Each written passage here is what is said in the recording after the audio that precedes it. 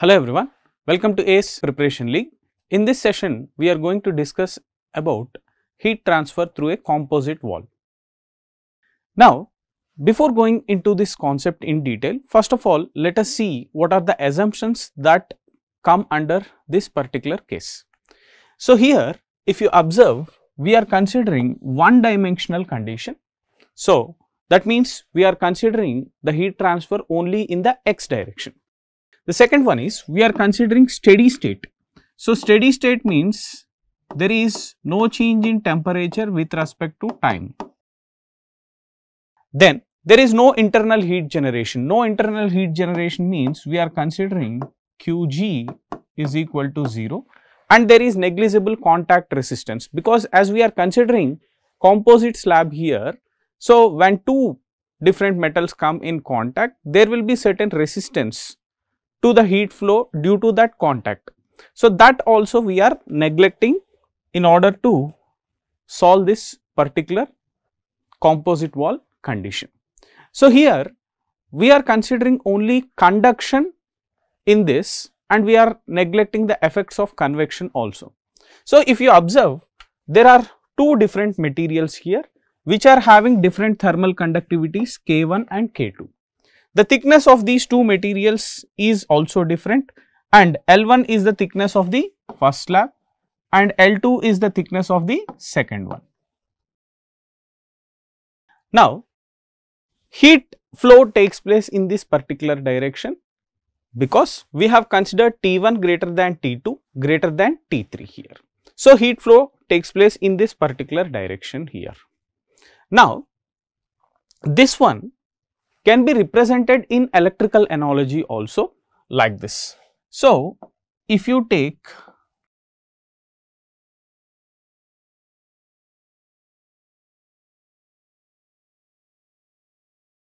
this is at temperature T1 and here it is at temperature T2, and the thermal resistance due to conduction, let us consider it as RTH1 in the first slab. In the second one,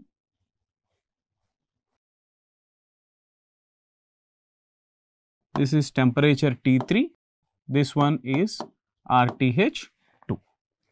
Now, we need to find out what is the overall heat transfer in this particular composite wall or composite slab condition. So, for that, first of all, as we have considered steady state condition, whatever is the heat transferred in this first portion, that will be equal to heat transferred in the second portion also, and that will be also equal to the overall heat transfer. So, let us see what is heat transferred in the first one.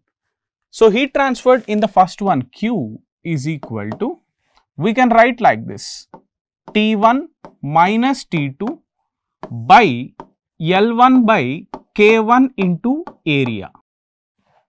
Similarly, we can write Q is equal to T2 minus T3 by L2 by K2 into area here. See, why we have considered area to be same in both the walls is, we need to consider the area that is perpendicular to the heat flow direction. So, if we consider in such a way, so this is the area that we have to consider. So, the area that is perpendicular to the heat flow direction. So, when we take this particular area for both the slabs, it is same. That is the reason I have just considered A there. Now, see here this L1 by K1A is nothing but RTH1 and L2 by K2A is nothing but RTH2. Now, from this, if we write T1 minus T2, this will be Q into L1 by K1A and T2 minus T3 is equal to QL2 by K2A.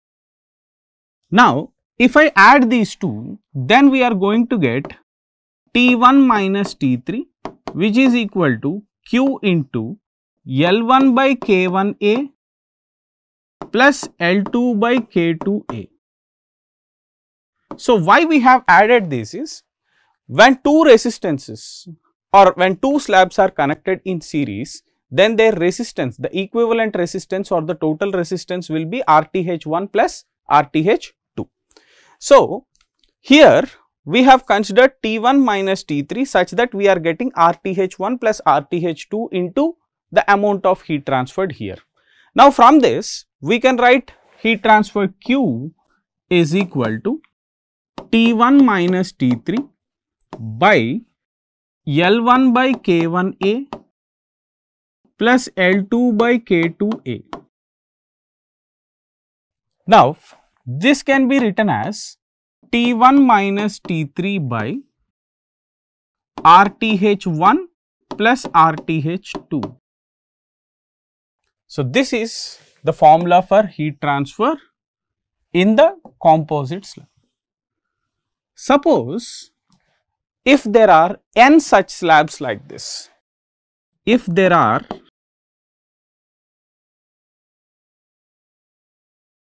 n slabs,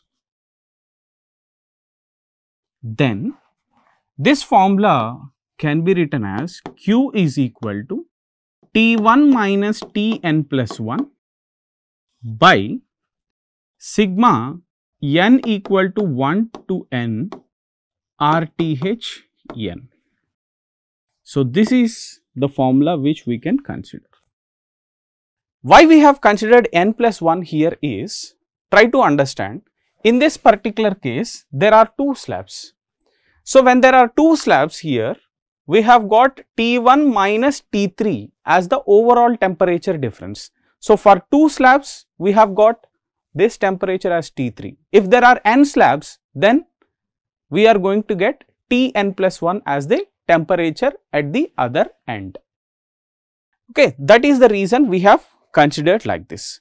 And remember students, always we need to consider heat transferred as the overall temperature difference by sigma RTH. This is the formula that we are going to get anywhere. Now, see, while solving the problems, you have certain things here which you need to remember. See, sometimes he will give you T1, T3 temperature, L1, L2, K1, K2 values, and he will be asking you to determine the intermediate temperature T2. In such a case, as we have considered steady state condition, whatever is the heat transferred in this portion, that will be equal to heat transferred in this particular portion. So, you can write like this, T1 minus T2 by L1 by K1A, this is equal to T2 minus T3 by L2 by K2A. Area gets cancelled because the area perpendicular to the heat flow direction, we have considered it to be same.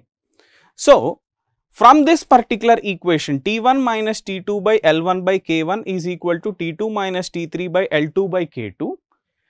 We can easily determine this T2 temperature when K1, K2, T1, T3, L1, L2 are given in the question. Also, sometimes questions may be asked in order to determine the ratio of thermal conductivities or ratio of temperature drops in the first and second slabs or ratio of the thicknesses. Then also you can use this particular formula for solving the problem. It will take minimum time to solve this. If you follow the procedure and find out what is the heat transfer and then solve it, it will take little more time. So, you can use this formula. This is also a valid formula. So, you can use this particular formula and solve the problem. For more interesting videos like this, please subscribe to our YouTube channel. If you want to learn more interesting things and concepts like this from our expert faculty members, please download ace.online app. The link will be available in the description box below. Thank you very much.